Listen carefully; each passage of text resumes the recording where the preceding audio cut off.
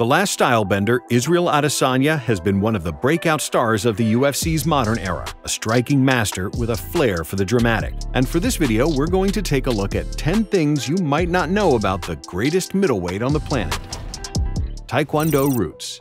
Though his pathway through martial arts would eventually lead him to a dip into many different styles, Israel Adesanya's first exposure to fighting came in the form of after-school Taekwondo classes he enrolled in as a child in Lagos, Nigeria. We don't know how long Izzy spent attending these classes, but at the age of 10, his mother actually forced him to leave due to an injury he sustained. Surprisingly enough, during his teenage years, Adesanya wasn't overly interested in sports, instead preferring to spend his time watching anime and reading comics. Those who know him well nowadays will no doubt be aware of his long-lasting love for shows like Death Note and Avatar: The Last Airbender, with his own nickname coming as a direct reference to the latter. What you might not know is that Adesanya did not begin kickboxing again until many years later, out of necessity more than anything else, due to persistent bullying through his teenage years. After watching the iconic Muay Thai movie Ong Bak, Israel, at the age of 18, started to learn kickboxing, intent on making his social life a little easier and emulating his heroes on the big screen.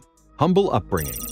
Though he's been surrounded by superb coaches and fellow fighters for the last 10 or 15 years, Israel's upbringing would not suggest that combat sports would be in his future. His father spent his life working as an accountant, while his mother was a nurse. He was the oldest of 5 children, in a reasonably well-to-do family in Lagos. Both of his parents have, by all accounts, been as supportive of him as can be, attending his biggest fights. As Israel moved closer to his 10th birthday, his family had originally envisioned a permanent move to the United States, but reconsidered this after the infamous September 11 attacks in New York in 2001. Opting instead to settle in Rotorua, New Zealand, Adesanya spent his formative years struggling to fit in what was a largely white school. Through this turmoil, however, he was forced to develop the bulletproof mindset that later helped him rise to superstardom. Pressure makes diamonds, as they say. Dancing shoes.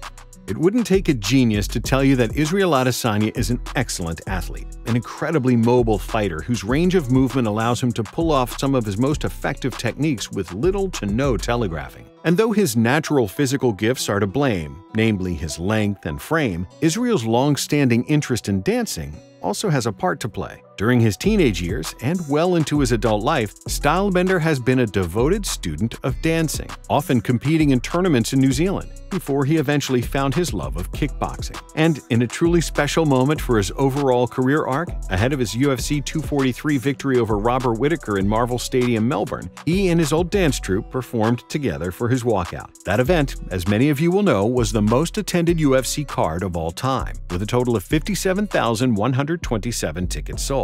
And as far as memorable walks to the octagon are concerned, that was just about as intricate as it gets. A scientific approach.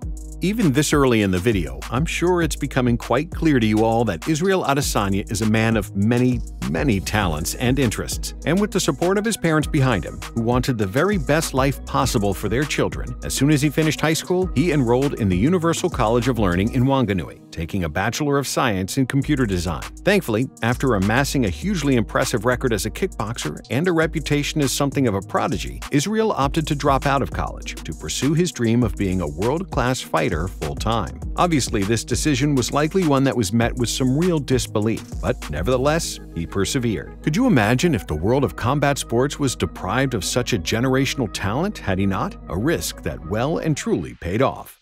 Izzy the Boxer.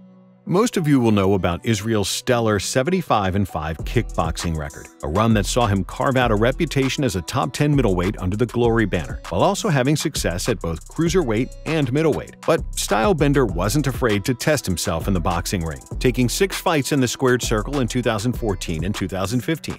Was that he didn't waste any time in getting his hands dirty, debuting against the 2-time Australian champion Daniel Aman. Izzy would lose the fight by what was a controversial unanimous decision, as it looked like Adesanya had done enough to win himself what would have been a huge victory. However, it wasn't to be. And while he would win his 5 final fights as a boxer, he refocused himself purely on kickboxing and MMA from 2015 onwards. A major setback.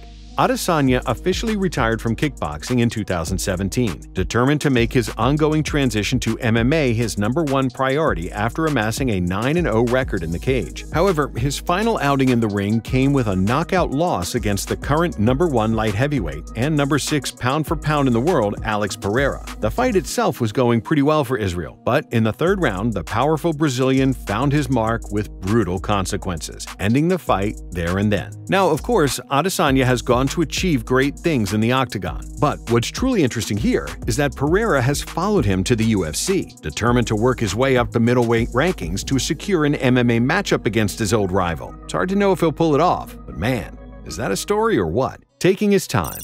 Adesanya's rise from debutant to UFC contender was as quick as can be, something we'll dive a bit deeper into later. But it might surprise some of you to learn just how long it took for Izzy to start finding his momentum in MMA. Upon debuting as a pro in 2012 with a first-round knockout, it took another 15 months before he made his second appearance, once again scoring a first-round knockout. At this point, it was mid-2013, and his kickboxing career was really starting to take shape. So while he didn't neglect his study of Brazilian jiu-jitsu, wrestling, and the many other facets of mixed martial arts, it would be over 2 years until he made his next walk to the cage, going 3-0 with a victory over the future UFC fighter Song Kenan in August of 2015. Slow and steady certainly wins the race, and for Adesanya, his ability to dip in and out of multiple combat sports allowed him the freedom to take some real control over the speed of his ascent. A violent streak.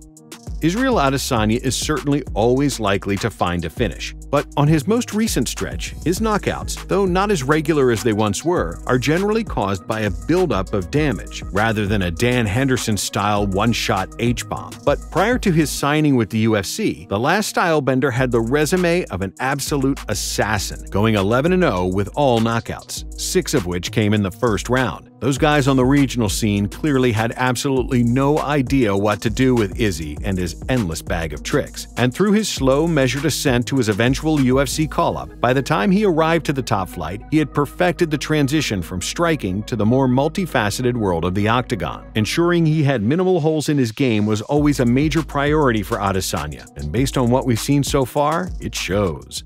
A debut statement.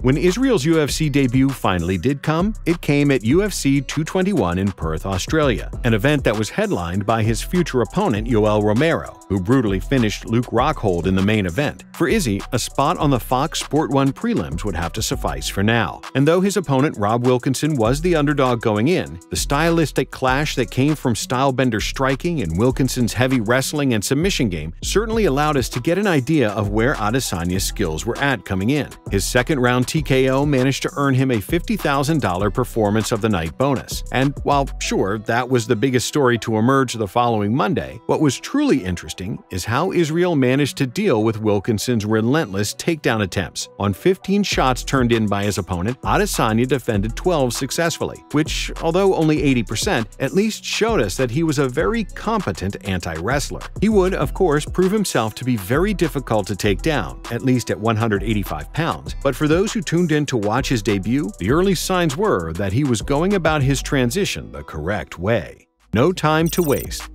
Considering just how successful and famous a fighter he has become, it's crazy to think that Izzy's debut against Wilkinson came in February of 2018. After a quick turnaround victory over future contender Marvin Vettori, he would take on his first ranked opponent, Brad Tavares, in his third fight just 3 months later in July. His first crack at a UFC interim title came in April of 2019, as he battled with Kelvin Gastelum over 5 rounds, before in October he would hoist undisputed gold over his shoulder by knocking out Robert Whittaker. Between debut and his capture of the UFC middleweight title, Adesanya fought and defeated 7 opponents in just 19 months, elevating his stock as both an athlete and a crossover celebrity with each passing victory. Again, when you actually stop and think about it, it's insane just how suddenly Adesanya came on the scene and captured our attention. Now, just over 3.5 years in the UFC, to say that his time in MMA has been a success story would be putting it lightly. A future Hall of Famer, that's for sure.